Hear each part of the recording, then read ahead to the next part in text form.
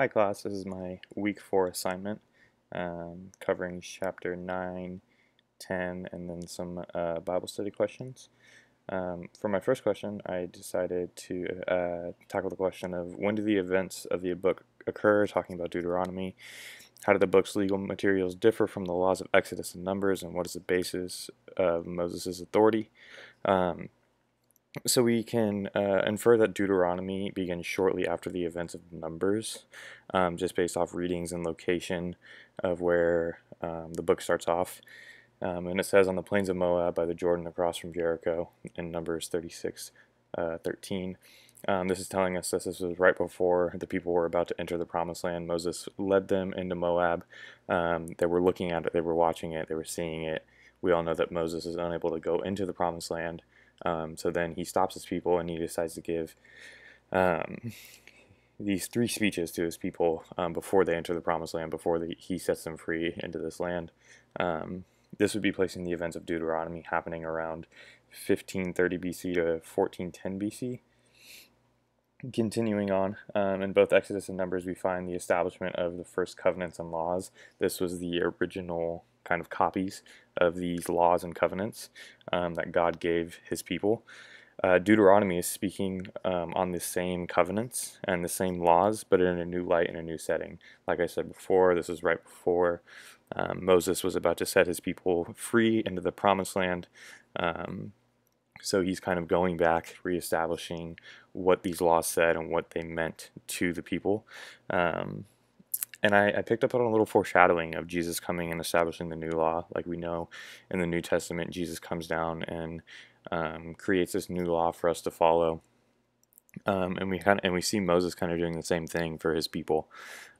He is again speaking to them before they're entering this new stage of life, into this new kind of beginning, and reestablishing these laws, kind of setting a new standard for these laws, and just how Jesus kind of set the new standard for the law for us. Continuing on this question, talking about Moses' authority, we see Moses' authority coming directly from God. Deuteronomy 1:3 says, Moses spoke to the people of Israel according to all that the Lord had given him in commandment to them. See, when we read these stories about Moses, we often see Moses and God directly speaking. God put Moses in charge of this operation, really, to lead these people into this new promised land. So that's where Moses is really getting his authority. The people know that the people know who Moses is. They know his connection with God, and how they talk, and how God is leading them through this journey through Moses. So I think that's where Moses gets a lot of his authority. And I just imagine being an Israelite following Moses. I would have full confidence in Moses to deliver me to this land, because I know that he's speaking with God directly. So I would assume that he is an authority figure. I trust his judgment and his decision making, because I know the source of that judgment and decision making. Moving on to the next question, talking in his speech, what does Moses illustrate in the survey of Israel's recent past? Like I mentioned, Moses, right before he let his people into the promised land, he gave them 3 speeches. This is touching on the first speech that Moses gave. Moses begins his speech with God's command to leave Mount Sinai, highlighting the victories and failures of the Israelites. I think this is really interesting, and it's really crucial for the Israelites to hear this again, just to be reminded of who they are. He highlighted the Great Rebellion at Kadesh Barnea, I think I'm saying that right, and the negative effects it had, and he highlighted the success of the Israelites in the desert. Again, this is reminding the Israelites of the past successes and the past failures that they have, and almost kind of humbling them, I think. Without these reminders, I think we can see a trend of the Israelites thinking that they can do things without God. They can do things by themselves, much like how we think we can do things by ourselves in our lives sometimes without God. But at the end of the day, we know that we need God. Moses' reasoning behind highlighting both of these things, it was to prepare Israel for the future with God. knowing that he couldn't go into the promised land, I could imagine that Moses was kind of looking at this last opportunity to talk to his people, and kind of set them up. I see Moses as almost a father figure in this light. I think that there are times in a person's life where they have to be kind of reminded of what they have done, of what they have succeeded at, and what they've failed at, just to kind of remember how they got to the point where they're at today. I think this is very similar to what Moses is doing right now with the Israelites. Um, he Moses realized how important his relation or the relationship with God, how important the Israelites' relationship with God was. So he wanted to set them off on the right foot. He wanted to remind them and say, "Hey, this is where you guys have been. This is what has happened. These are your failures. These are your successes. Look at both of those and have them drive you. Look at your successes and say, this is what it was like when we were doing well. We had a really solid relationship with God. We were following His advice. Look at these failures and remind yourself how what were we doing here that that caused us astray from God, that led us off the path that God had created, that we blatantly disobeyed God, and then look at those consequences that happened as a result of that failure." Next question I want to tackle is, how does Deuteronomy serve as a bridge between the Pentateuch and the historical books? Deuteronomy gives us a look back on the past and look back on the past and forward into the future. Um, this book is a really great book kind of to end on here, because excuse me, we get a summary of what has happened in the Pentateuch, and it wraps really the entirety of that section up in the Bible. It kind of brings this first section of the Bible, this first section of the Old Testament, to a close, with all the information that is in it, with Moses' speeches, looking back at what has happened, and again looking forward into the future, like I said earlier. And it really sets a solid foundation for the books to come. Something that I love about the Bible, and I always try to point out when I see, is the Bible, either in the New Testament or in some of the books in the Old Testament, are referring back to the Pentateuch, referring back to these starting moments of the Israelites, and using language that would be familiar for their times. I know Paul does this a lot in his works. He uses this language that people would be familiar with because they've studied and read the Pentateuch, and they know what is happening in there. So Paul uses that in a lot of his writings, and we can reference that directly back to the Pentateuch, which I think is beautiful because it just shows how holistic the Bible really is and how it just works together consistently and all the time. Next question is, what is the theological value of the historical books? This is a big passion of mine. I have started to fall in love with the Old Testament, one, because I took an Old Testament class before this one, and really saw the importance of the books in the Old Testament, and two, now taking this class, diving a little deeper into some of the topics of the Old Testament, and again, really showing how important some of these things are. But the historical books, like the title suggests, they provide a history of the Israelites. We can read these books and we can get a sense of what was going on in the Israelites' day, and how they lived life, and what did an actual day in the Israelite look like, and just these crucial moments of history we find in the Bible. And like I said, these books can be really easy to pass over, because when you read them, it is like kind of reading like a history book. And I remember reading history books in high school and just being bored out of my mind. But I think that when we look at the history of the Israelites, and we look at the society that the Israelites were in, and how they worked as a society, how their relationship with God looked as a society, we can take a lot of those things and apply them to our lives today in 2020. There are a lot of lessons to be learned, and there are a lot of things that show us how. You're kidding me. Oh, there we go. Sorry, I had a malfunction. But there are a lot of lessons and a lot of things in the Israelites' journey that we can look at and we can learn from. Even though it happened so many years ago, and we're living in such a technology-driven world, we can look at those things and really learn from them. Continuing on with this question, kind of looking at this question through the lens of a church, these books provide the church with information on And this is from 2 Timothy 3:16, on teaching, rebuking, correcting, and training in righteousness. Um, I think the modern day church, modern day megachurch, um, really tries to stay away from these books because, like I said, they are like reading a textbook. You are literally reading the history of the Israelites, and you are. It can be boring, and if you don't have a good teacher, or if the the teacher that's speaking kind of misses something or doesn't connect a dot, it can really be confusing. Um, but there's so much just wealth in these books. There's so many things that we can take as a church. Um, Again, looking at the society of the Israelites and reflecting it straight back onto the church today, and how our relationship with God should look like as a society, as an individual, as a church. What our relationship with God should look like, also, and how we should listen to God. Um, and again, these I think something really cool that we can take from the historical books that we can sometimes just skim over really quick is they kind of provide an insight into God's characteristics and how He loves His people. And I think this is true for the whole Old Testament, the whole Pentateuch. Throughout all of this, we see God's interaction with His people. Um, and like I said, I think it was 2 weeks ago in one of our assignments, we are still God's people. Nothing has changed. God is still interacting with us day by day.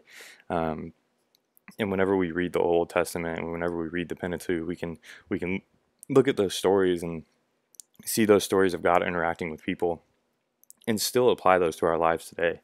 Um, I think a lot of times it's really easy, and I do this even, to read a story in the Old Testament and think to myself, this was set back so long ago, there's no way that this can still apply to me today.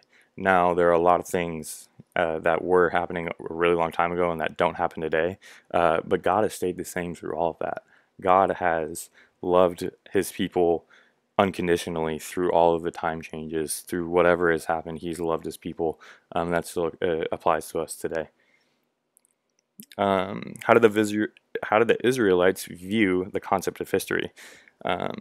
This is a really interesting question to me because it was something I never really thought about, and it's something that I think we can sometimes really take for granted. I say thankfully we had the Israelites because, unlike their neighbors, they cared about history. The Israelites wrote things down. They had these accounts and they wrote them down. A large portion of Israel's ancient writings were historical narratives. They were these stories telling us about what is going on, what is happening, and just giving us, like I said, history, so that we know today what had happened back then. And these historical narratives help support the narratives we find in Scripture. We can look at these stories that we find in Scripture and point them back to historical narratives that we found from the Israelites, and with that kind of provide some backbone to these stories that we find in Scripture, and some truth that we of these stories that we find in Scripture. And they really kind of help connect all of these dots. They have kind of all sides covered almost. You have the theological side of the story, but then you also have the historical side of the story, and I'll go into that a little bit more in one of our future questions. This one actually, how are the historical facts important to the theology of historical books? The Israelites, very close neighbor to the Near East, a lot of their religious expressions were supported by myths. Whenever I hear myths, I don't know why, but the first thing I think about Mythbusters, where they take all of these myths and they test them to see whether they're true or not. And a lot of the things, and I also think about mythology and these stories of Zeus and Poseidon. And I used to read Percy Jackson in high school. It was a series about a boy who's interacting. He's basically a demigod. But all of these things, to be said, are just myths. They're things that have yet to be proven. They don't really have a backbone to them. But because the Israelites wrote things down and they have these historical narratives, they really do support the religion that the Israelites were following. I love what our book had to say about this. The factuality of those historical events make it possible to accept the theological assertions of the Bible as true. like I said, the fact that we have both the historical narratives and the theological narratives working hand in hand, working side by side, supporting each other, really kind of creates this backbone of religion that myths just don't have. Um, Myths don't really have scripture. They don't have historical narratives. They can't. You can't point back to the days of Zeus and the days of Poseidon, but you can point back to the days of the Israelites, which I think is something that is so cool that we have today. Especially for me personally, I'm a very scientific-minded person. I love facts. I love things that can be proven 100% true. Going into my next question, I'll talk on this a little bit more.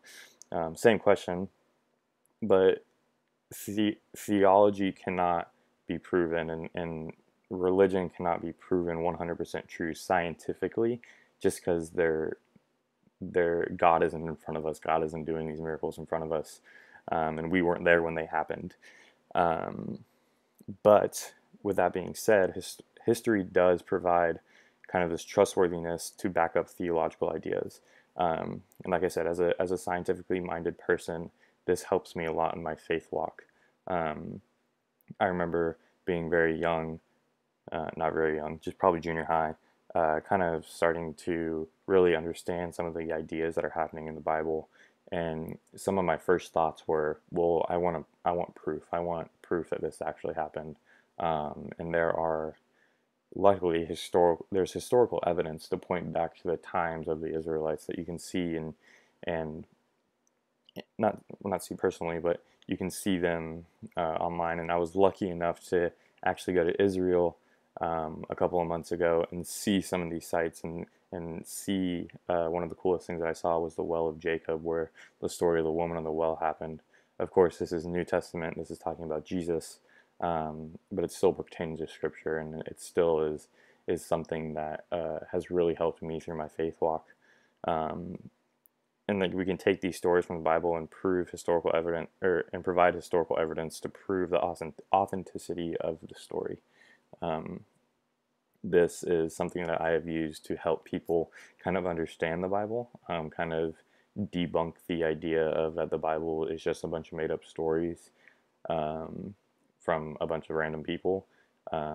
This is a conversation I go to quite often, probably because my mind is scientific, and that's something that has helped me a lot. My next question, I discussed the authorship of the historical books. This is something I found really interesting because I remember in my New Testament class, a lot of talk at the New Testament class was who is the author of this book, and then we can use the author to kind of make assumptions or kind of connect dots to other books because they were written by either the same author, so you can kind of see similarities in them. So I was excited to look into this, and I found that each of the historical books' authors are anonymous. Even biblical references are no help to provide an idea of authorship. I think this is really interesting because my next point, subject matter of the historical books cannot be used to track down the author either. Something that I did a lot in my New Testament class was we were to look at the subject matter of a book or a passage or something, and from that you can kind of get a general idea of who wrote that book. We did this blind, of course, in the New Testament, so we read something of Paul, and then you go to another book of Paul, and you can kind of see similar ideas. One of Paul's similar ideas that I can never forget is the idea of unity. So Paul writes a lot about unity, and you can see that in a lot of his books. So if I'm reading a book and I kind of pick up this idea of unity, I can probably assume that it was written by Paul. But with the historical books, we are unable to do that. We can't quite lock down who the authors are. For an example, the book of Samuel was named after Samuel because of the critical role in the story of the book of Samuel, in David's life and Solomon's life, or Saul's life, excuse me. But we can't say that Samuel wrote the book of Samuel. It was a Jewish tradition to name the story or to name the book after one of its critical characters. So to say that Samuel wrote the book of Samuel we can't quite do that because again, that Jewish tradition kind of debunks that. It kind of inhibits us from saying that. Um, but yeah, I definitely thought that was very interesting because we can trace a lot of the authors of biblical text. And then the last question I wanted to touch on was one of the Bible study questions. I love these ones because they're at the very end, and they're really applicable. I try to make them really applicable, and I thought this one was interesting. To be successful, what must you do? Looking for Joshua 1, and I found Joshua 1:7. Be careful to obey all the law my servant Moses gave to you. Do not turn from it. Do not turn from it to the left or to the right or to the left, excuse me, that you may be successful wherever you go. God here is instructing Joshua to continue the job Moses started with the Israelite people. Again, like I said, in the beginning of this, we know that Moses was unable to go into the promised land, so he kind of set his people free. Joshua now becomes the kind of intern Moses, or the new leader, and God is speaking with Joshua and saying, hey, do not forget these laws. If you do forget these laws, you will be unsuccessful, but when you follow these laws, you will be successful. He's reminding the people of Israel, but he's also warning the people of Israel to not forget these laws and to really hold true to these, because like Moses did in his first speech in Deuteronomy, he reminded the people of what had happened when he did forget these laws, but he also reminded them of what happened when they followed the laws. So moving forward, moving this to more of an applicable sense to us in living in 2020, as a society, God isn't warning us to really follow the law that was set in place in Deuteronomy or in Exodus or Numbers. He's really reminding us to follow the law that Jesus sent us. And like I said, we are still God's people. God is still talking with us. He's still moving in us. So he's always, I think he's always kind of sending subtle reminders like, hey, don't forget this. Like, hey, I set this in place for you a really long time ago. I sent my son down to kind of change it, to switch it up. And this is something that you guys need to be following. You are still my people. I am still going to remind you, just as I reminded my people back in the day of the Israelites. And this again is another example, is another story of the Old Testament that is speaking to our society today. I mentioned this before. A lot of these Old Testament books can be very easily skimmed over in the church. One, because they can be confusing. I know that I've talked to some of my leads or kind of mentors about why we don't speak on the Old Testament too much in the church.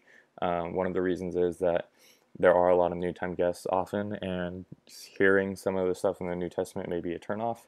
To me, that's a little silly, because I think that Scripture is, of course, God breathed, so anything from Scripture is good, and anything that we hear from Scripture is good and can be beneficial to us. So I think that it's really a shame that we do miss some of this stuff, because all of the stuff in the New Testament that we hear is amazing. It's great. It's Jesus, and Jesus calls us to love. He came and established this new law, but there is no Jesus without the Old Testament. We need to know the roots of the history of Jesus, and we need to know where this stuff comes from and how, as God's people, we should be interacting with God and what we should and shouldn't do. And there's so much of that in the Old Testament. And of course, we have the New Testament books that can help us with that as well. But I think the combination of both is really what creates a solid and firm disciple, a disciple rooted in Scripture and rooted in God, and has this beautiful relationship with God. And that's something I am trying to and I'm striving to be. This class has really motivated me to be that, because I have seen the effects and I have seen the great things that the Old Testament has to offer. So that is something that I'm striving to be. This is my reference page. These are some of the references I use. A lot of them just kind of to quote Scripture. And then I use our textbook quite a bit. I'm loving our textbook so far. It's been a great read, and has a lot of really good information. So yeah, that is my week 4 assignment. covering chapters 9, 10, and then the Bible study questions. Thank you for listening, and I hope you have a wonderful day.